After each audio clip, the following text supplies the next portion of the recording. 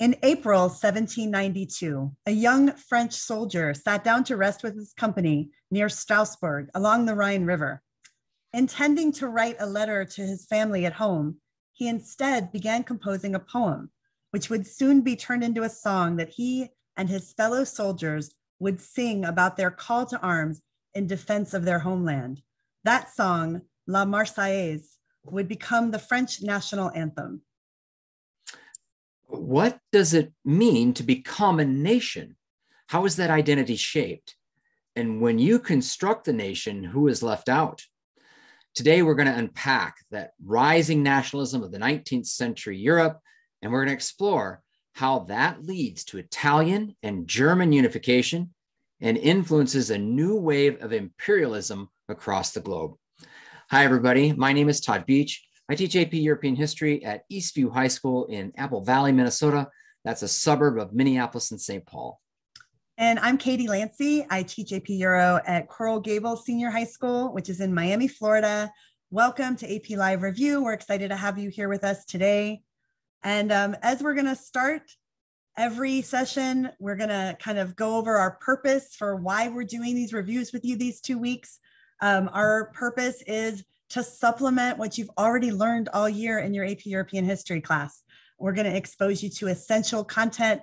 If you've been tuning in with us so far, you know we rushed through some pretty big pieces quickly, but hopefully reactivating what you already know about. We want you to engage in our homework. The homework's really geared towards you being familiar with all the pieces of the AP exam. And we're going to unpack responses to help you be better prepared so you can compare how you did with some of the responses that we're showing. And we want you to be as prepared as possible. We also want you to feel a sense of community. The exam is right around the corner and you're not alone. There's students all over the country and at international schools all over the world that are getting ready to take this AP test. So we're glad you're here with us. We want you to tune in and practice and be the best that you can be. Thanks, Katie. So here we are, we're in session 6, and our content review is going to be nationalism, rising nationalism throughout the 19th century, new imperialism. And our skill development is a very, very important day because we're going to look at the micro of a DBQ, the kind of zone in on how do we source evidence, sourcing and attribution of documentary evidence. And we're going to look at that and give you homework to do some DBQ, some of that DBQ evidence. Speaking of the DBQ, that's session 7. You've got to tune in because we're going to structure the DBQ and we help you prepare for that exam. And then session 8, we've got a lot of exam format and reminders, as well as quite a bit of content to pour through in sessions 7 and 8. Okay, Katie, do you want to start and take us through our homework? Yeah, so we gave you a multiple stimulus-based multiple choice set. And you can see here on the screen, we're starting with exactly what we want you to start with. We want you to go straight to the source and have a thought about what the source is. We have this French economist, an essay, and we want you to think about the time of this essay, which is 1881, right? So our last session, we were talking about industrialization, and this really goes hand in hand with the end of that time period. So if you want to read along with me, the thesis that the condition of the worker has improved during the last quarter or half century does not require any more proof. What can we say about his leisure? Is the worker of today a greater slave to his work than in the past? The evidence of the facts and figures allows us to give an unequivocal reply. The working day has been reduced to a level that makes it more humane. In the recent past, for we are referring to a situation which existed only 30 or 40 years ago, a working day of 14 or 15 hours was not unusual, both in home-based as well as factory production. Nowadays, the duration of work is not more than 12 hours, and even that is much too long. French law has fixed it at this figure. Swiss law has reduced it to 11 hours. In England, it is down to 9.5 hours, and it is probable soon in the whole of Europe that the effective working day will be reduced to 10 hours or to 60 hours out of the 168 in a week. Not through legislation, but at the request of the parties concerned. The facts that we have put together show quite clearly that all classes of the nation have participated in the general progress and that the working class has particularly benefited in the triple sense of an improvement in their material well-being, an increase in security, and the growth of leisure. All right, so we've got, again, this is a lot of response to the things that Todd and I went over in our last session. And then you have this set, and Todd's going to go over the questions with you. So here's our multiple choice set. There's the question. And I know you've seen these because you were looking at the homework. You can pause the video here if you didn't have a chance to do the homework, and then we'll give the answers in just a second. And the question is, the changes in working hours described in the passage are best explained by which of the following developments of the late 19th century? Pretty typical to start with a multiple choice that just kind of talks about, what's going on in and around this particular passage. There is our response. And this is straight from AP Classroom, so you can see the rationale or the reasoning why D is the correct response. Question 2, the impetus for the labor reforms described by the author are best understood in which of the following political contexts? So think about that. You're not just talking context, but political context. Pause the video here and read through the responses. And then make your choice. You can see the correct answer is A, and that gives the rationale for you, which you can read through. Question 3, Bailou's dismissal of legislation as an effective means of changing work conditions is best explained by the continued influence of which of the following in the late 19th century. Pause the video here and consider your response. And there you can see the correct answer and the rationales for that. So we hope that this going through these multiple choice sets was helpful to you as you prepare for the AP exam. Okay, today's content learning, 19th century perspectives and political developments. You can see we're in 1815 to 1914. That is the third period of the course.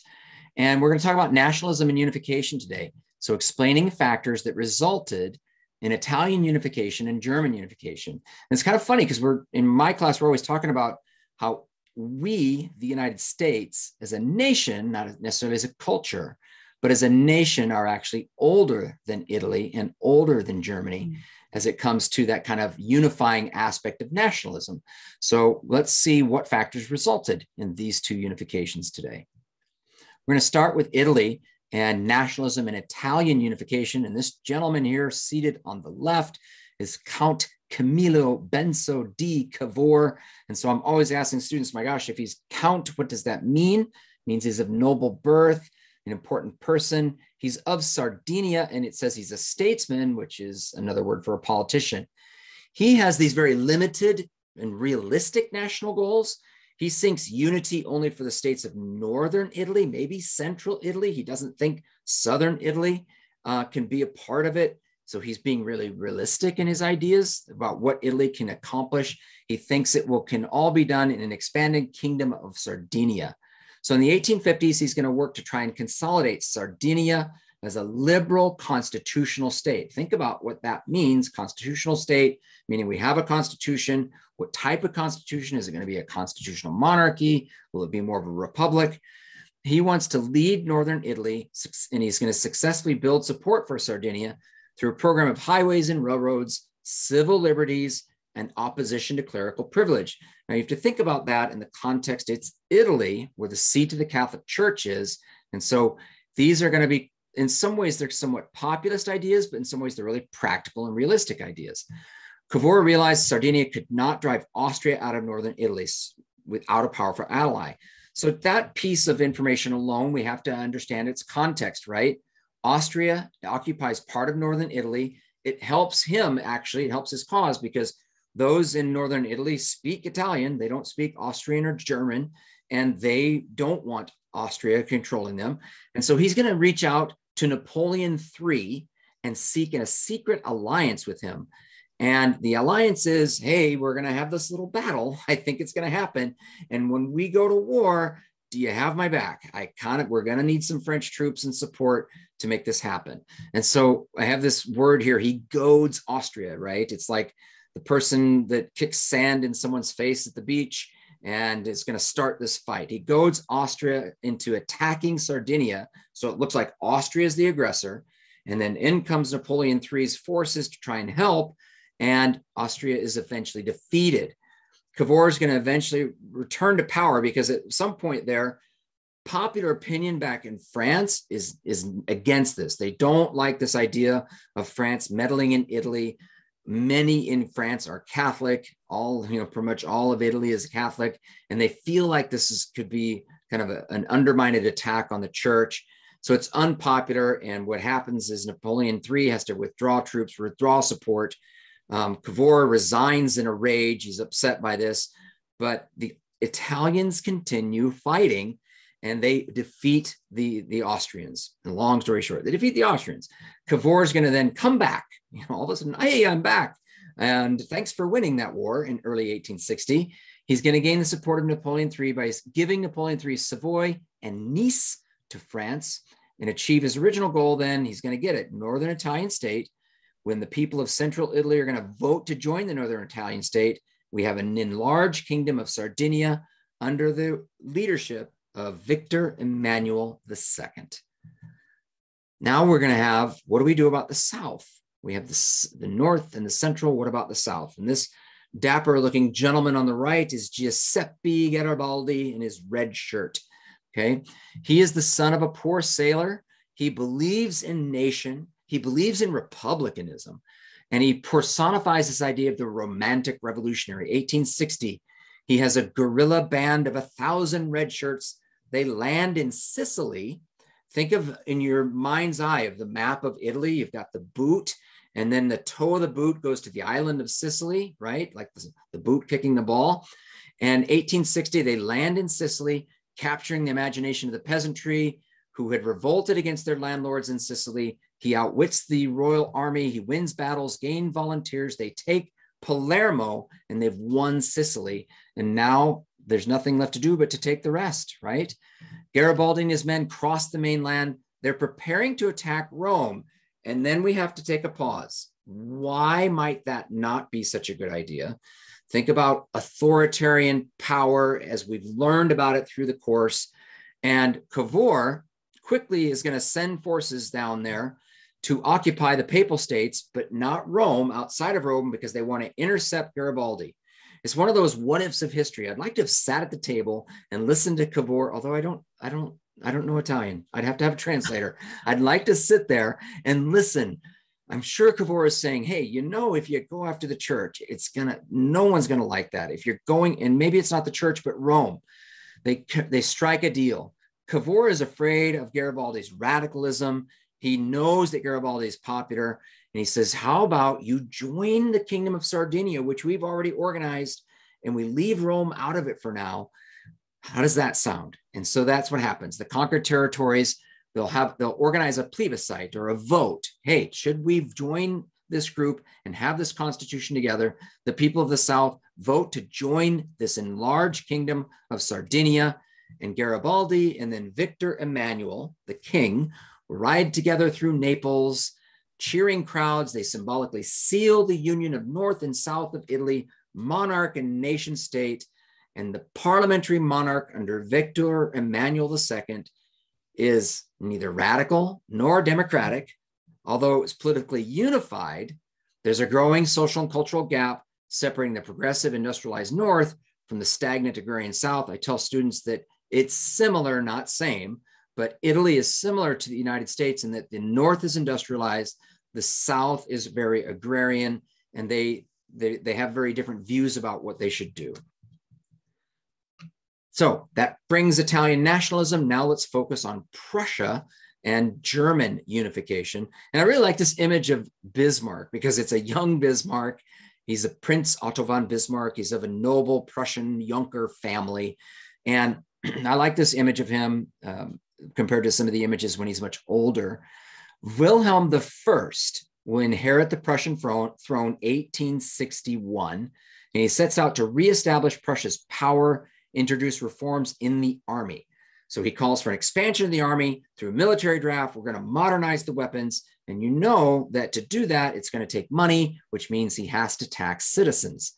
So Germany, as Germany starts to industrialize, the power of the middle class liberal party grows in Prussia and is really resentful of the conservative influence of the army and that Junker class. Both oppose reforms of the king or the Kaiser. And this creates a deadlock and a constitutional crisis over military spending. And so Wilhelm is going to bring in Otto von Bismarck. Bismarck is made prime minister 1862, comes into the position with widespread diplomatic experience. You know, he's a good diplomat. He's a guy who gets things done, and that's why Wilhelm wants him. He declares that Wilhelm's government will rule without parliamentary consent. So that's pretty bold, but they control the army. Addressing the opposition, Bismarck will use the expression iron in blood, Eisen in Blut, to describe how the great moments in history are decided through conflict and warfare. Bismarck's phrase was meant to assert that wars decide the major events of history, and it was delivered as an appeal for the Prussian parliament to increase defense spending. He went on to collect taxes through the bureaucracy. Even though the budget had not been approved by parliament, he collects taxes anyway. He reorganizes the army and wages 3 separate wars to unify Germany. Lag, here we go. He is the master of realpolitik, taking advantage of opportunities that present themselves. 1864, Denmark would incorporate, I love saying this, Schleswig and Holstein into the Danish kingdom, provoking a joint war with Prussia and Austria that's short and successful against Denmark. So they win the Denmark War. Afterwards, the joint occupation of that territory also creates conflict. Bismarck wants Prussia to control the territory. Prussia then is going to go to war with Austria in 1866, the Austro-Prussian War, and it forces them out of German affairs. So they win that war. Then they're going to annex the states of North Germany, and they create the North German Confederation. So we're starting to see some organization to this. And it's the southern, very Catholic German states that are not included. And Bismarck is going to convince them into an alliance if there is ever a war against France. And so southern German states are like, well, of course, if there's a war and France is the aggressor, we're going to be there. And so Bismarck's thinking, yeah, I just need to convince France to be the aggressor. Bismarck is going to manipulate a war against France, easily defeating the French in the Franco-Prussian War.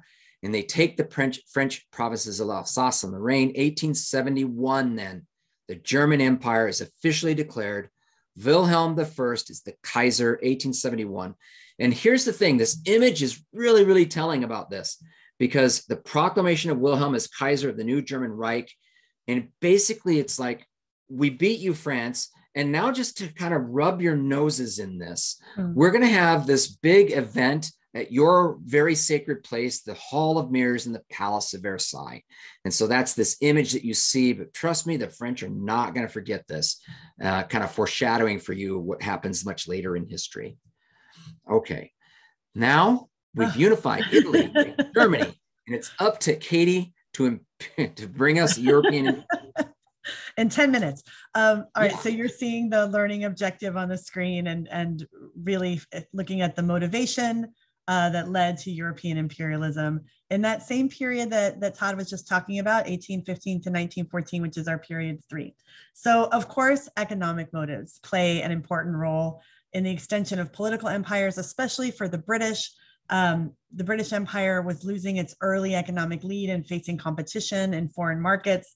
And each European power saw colonies as crucial politically as well. They saw it as it's something for national security and for military power. An example of this is the Suez Canal. It's an important role. It's an important part of Great Britain really needing to control that and occupying Egypt. It cut the travel time to get from Great Britain to India by such a huge amount. So having that strategic piece there was really important so they could get to that crown jewel of their empire. Many people were also convinced that colonies were essential just to be a great power. And we see that reflects both the fact that there's a lot of aggression in European nationalism and theories of social Darwinism that are an ideology that's pretty pervasive and is talking about sort of a brutal competition among races at the time. So these are all ideas, economics, political, and ideological reasons for wanting to go into imperialism in the 19th century. Another factor was the industrial world's unprecedented technological and military superiority. We have the rapidly firing Maxim machine gun. We have quinine that's going to help to control malaria.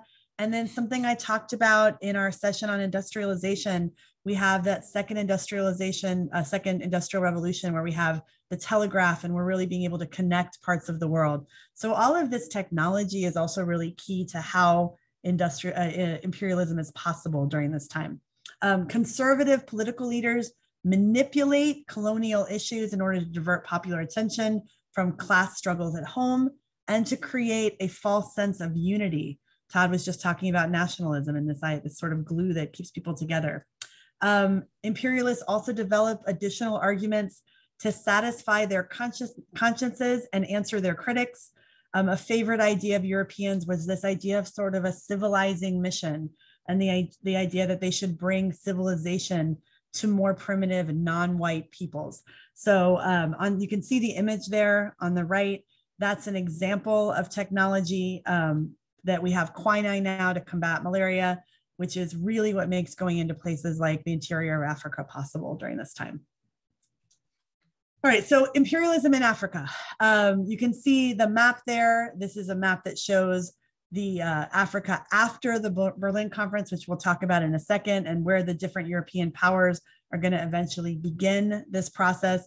And then there's another map that will show you that by 1914, all of Africa, except for two very small places, has been colonized by European powers. So imperialism in Africa begins with the International Congo Association in 1878. Leopold II of Belgium will finance a syndicate under his personal control, and he'll send the famous explorer Henry M. Stanley to the Congo. And Stanley will go throughout the interior of Africa, signing treaties and making trading stations with African chiefs. These African chiefs are signing away their entire villages, all of their resources, and they neither read nor write and have no idea what they're signing.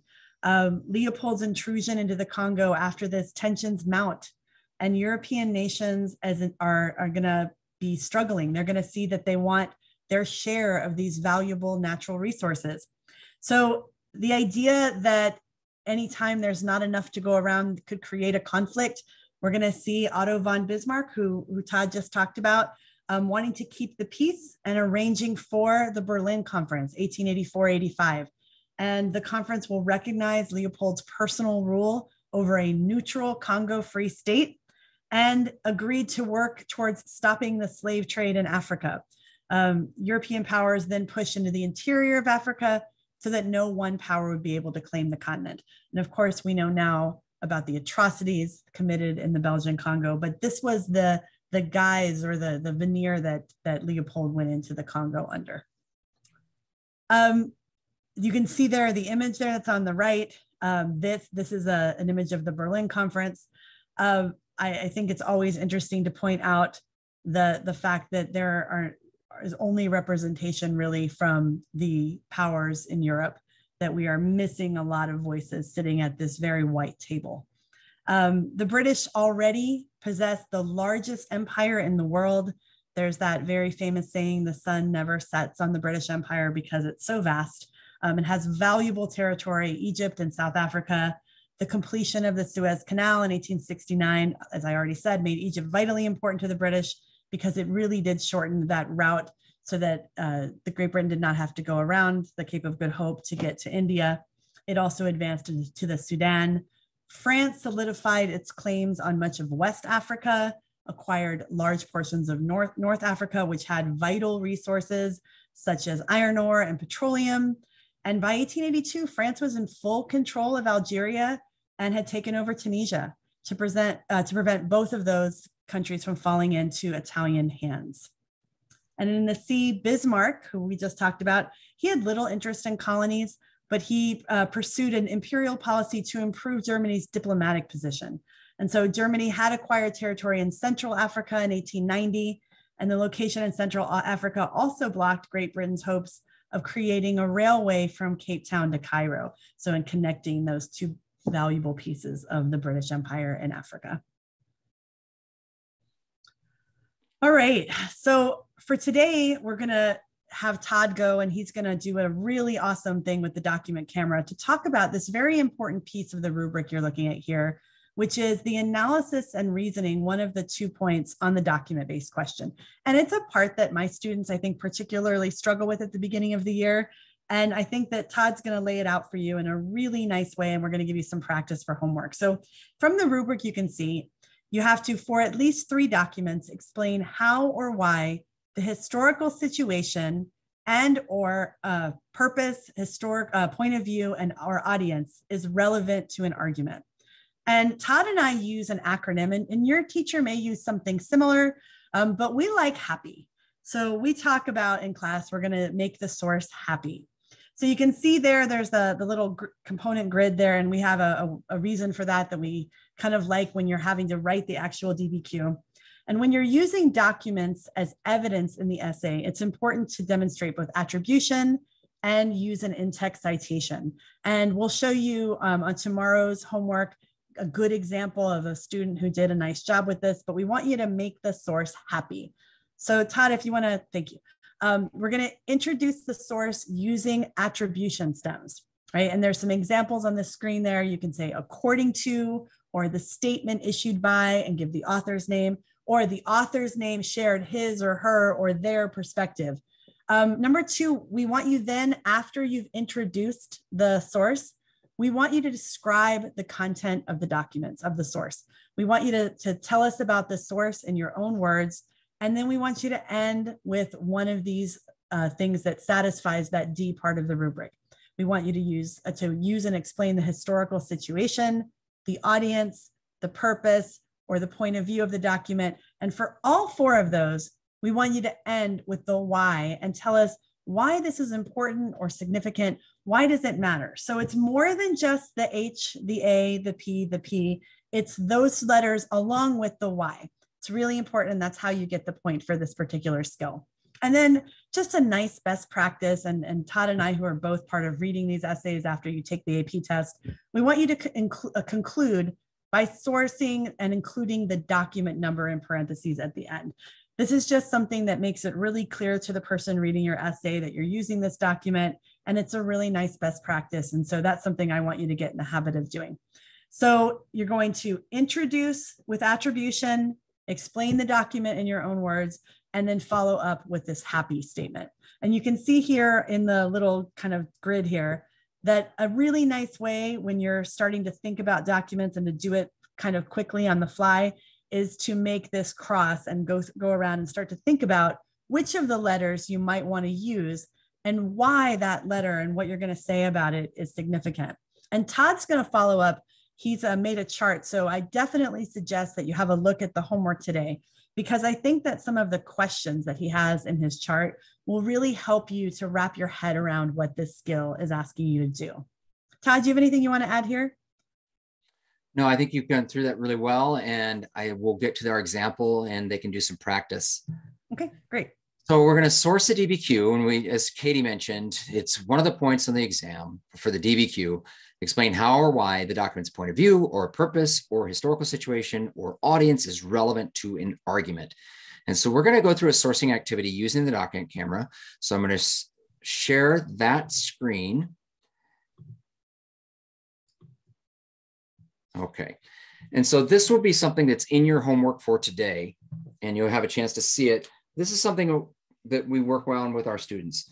We have taken what was the 2009 DBQ, and we've kind of revised it and redesigned it because the 2009 was a different type of form and different exercise, and we've designed it for AP Live Review. So evaluate, and we've reconstructed this prompt, evaluate whether European acquisition of African colonies in the period 1860 to 1914 was motivated primarily by economic or political reasons.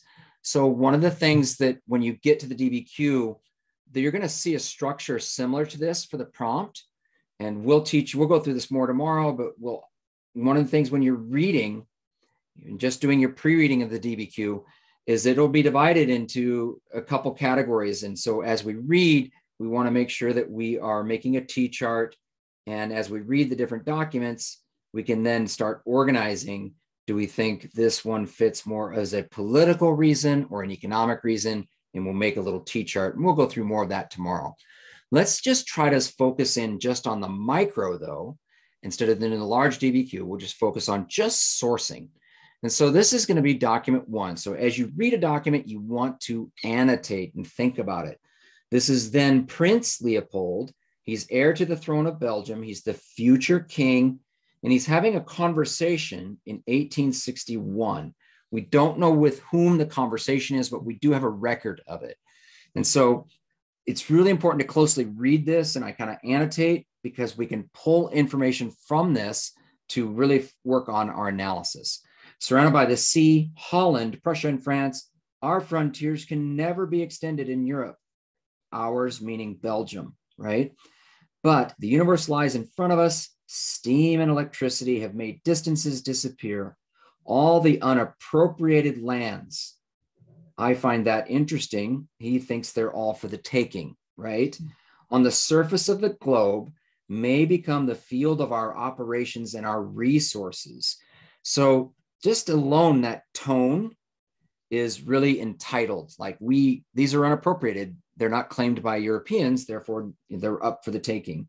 Since history teaches that colonies are useful, that they play a great part in that which makes up the power and prosperity of states. Power to me is playing for political reasons. Prosperity to me is playing for economic reasons. So far, I wouldn't know quite where I want to put this document because it could fit in either one. But let's continue. Let us strive to get one in our turn. Let us see where there are unoccupied lands. That's so curious, that statement, like they don't belong to anybody but us. Where are to be found peoples to civilize? So again, that Katie talked about some of the language of imperialism that they were using to lead to progress in every sense. Again, that kind of idea of imperialist idea that we are going to come in there and thank goodness we're here to help them. Meanwhile, assuring ourselves the opportunity to prove to the world that Belgians are also an imperial people capable of dominating and enlightening others. So there's a lot of language in here that we can work on. When you start to source, we're going to interrogate that document. We have this little chart here to help you with that. One thing we want to make sure that you understand is that you don't have to do all of these. You pick one avenue to do your sourcing. And you can see we're using this because we want to make the document happy. There's our H, our A, our P, P, and then the Y. Why is this significant? Okay. So for your homework, we're just going to ask you to pick one area that you want to source with. But for this practice, let's just see what we can do. And I'll just put it on a few bullet points. So when and where was the source produced? What events at the time might have affected the author's viewpoint and her message? How does the context affect the reliability of the source? So we know it was 1861. We know that Leopold is an heir. And as an heir, he has ambition, right? Because he's talking about that up here. We also know that it is before the Berlin Conference, which Katie talked about. And that was when they decided the rules. When I say they, the Europeans decided the rules of who and how they would go into Africa. Okay. And so the other thing as far as situation is there's continually this idea of civilizing and progress and this imperialistic tone that's going on in the message. So I've just given myself a few bullet points that I can refer to if I'm going to write sourcing out in a much fuller exercise of the DBQ.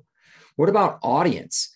It's interesting because it's just a conversation. And so there's nothing in the source that really tells us who the audience is, but we can imagine or speculate the audience and who the audience might have been. So the audience is probably somebody who Leopold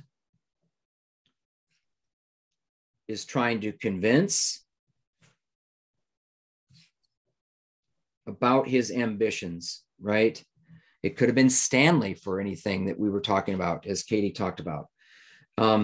Others in Belgium with similar ambitions. Right? Todd, if you don't mind me jumping in here, I think Please that do. a lot of times students find this to be really hard because they can read the document over and over, and the answer is not in the document for many of the happies. The answer is in their ability to think about the document and to really, that I see that word speculate. They have a hard time doing that. And if their speculation is reasonable and explained, then they're doing a good job. And this is really frequently a point where we want to see their ability to think about the sources. And so this is sometimes really challenging for them because thinking about it's not there. We're not telling them who the conversation is with. And so they have to really think, and that thought needs to be rational, and it needs to be explained why whoever they're going to identify as that possible audience would matter in the terms of the content of the document. So yeah, the speculation here is hard for them. Yeah. Really helpful. Thank you, Katie. Yeah. And so with my students, we talk about using stems to kind of get into that by saying the audience may have been, because we don't know, but we have a fund of some knowledge about what happened. And so we can anticipate and speculate some of that. What would be the purpose? Why would Leopold say such a thing? Why was the document created at this time? Again, the time is 1861. How does its purpose affect its reliability or usefulness? How would a historian use the source? See, and I think this one is really helpful. If it's in 1861, a historian would say he's laying out a political agenda for himself. Again, we don't have Leopold here to tell us exactly why, but we can speculate that he's kind of laying out this political agenda. You kind of go and you make these ideas known, and you garner support. And it would be that they're going to, they do go into the Congo. They eventually Europe will recognize that they've already had that. And his idea is that his purpose is he really wants Belgium to be recognized as a power. They want to be seen on an equal plane as France, Germany, Great Britain, and the rest. They want that kind of status, that kind of support, that kind of popularity, that kind of respect. So respect could be one of the purposes, as well as some others that he's talked about in the document. Okay.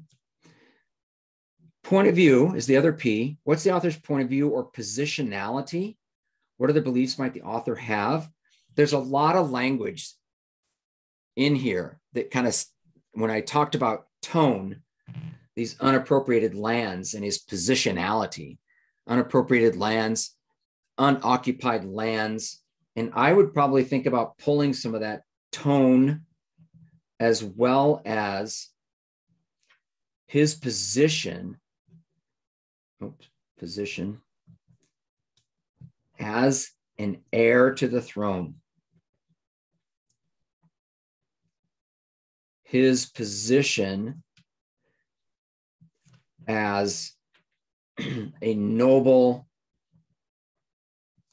member of the aristocracy, or an aristocratic, a member of the aristocracy, where, he's had a lot of things and privilege in his life. And you can see some of that kind of showing up in the tone that he's also putting out. And then, so why is this significant? Again, I'm going to just remind you, you don't have to do all four. We're just walking through all four as a practice, but you do pick one, and then you must talk about why it's significant. That's because we have to analyze. That's the word that keeps showing up over and over again in that rubric. When we say analyze, you have to talk about the how, the why, or the because. And so one of the stems that I ask students to use is, this is significant because, and that gets you into how, why, or because. Why is this significant to the prompt, to the argument you're making? So if you were making an argument about political reasons. This is significant because it's evidence, and you can use some of the language that he has really had political ambitions as an heir to the throne, something along those lines. But you need to talk about how or why or because, and get that stem. I really think helps you to, when you say this is significant because. Katie, anything? Yeah, no, I think that's great. And to also remind everyone that in the rubric, and I know you can always back the video up and look at that first piece we started with, the rubric requires that you go beyond simply identifying the things that are in H, right? It actually says that. It says that you have to, rather than simply identifying the H, the A, the P, you have to really do the Y also.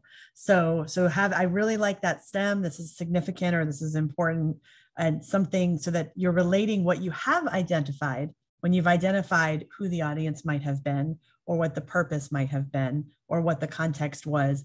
Then you're explaining why any of that matters. So the HAPP, but along with the Y. And again, sometimes at the AP reading, we see students who think you have to do all 4 letters. I don't really think you have time for that. And you can do whichever one that you want, and you can change it up for different documents if you're more comfortable. It doesn't really matter, as long as you've done it 3 times correctly in the essay to get that point. Okay. We're going to go back into our presentation, and I hope that you found that really helpful.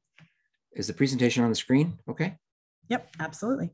Okay. And you want to talk us through our homework? Yes. So what you were looking at with Todd and the document camera was one of the documents from that DBQ. And so there are other documents that you have the opportunity with that same chart.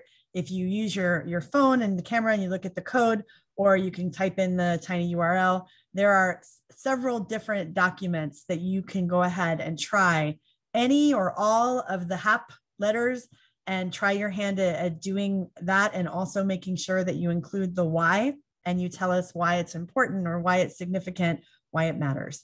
And so you have several different documents that you can choose, and we'll start our presentation tomorrow with giving you a nice example of someone who incorporated that document into the body of their essay, and then also did a correct HAP. And that's right before we're going to do the structure for the full DBQ with you tomorrow. So tomorrow is super important.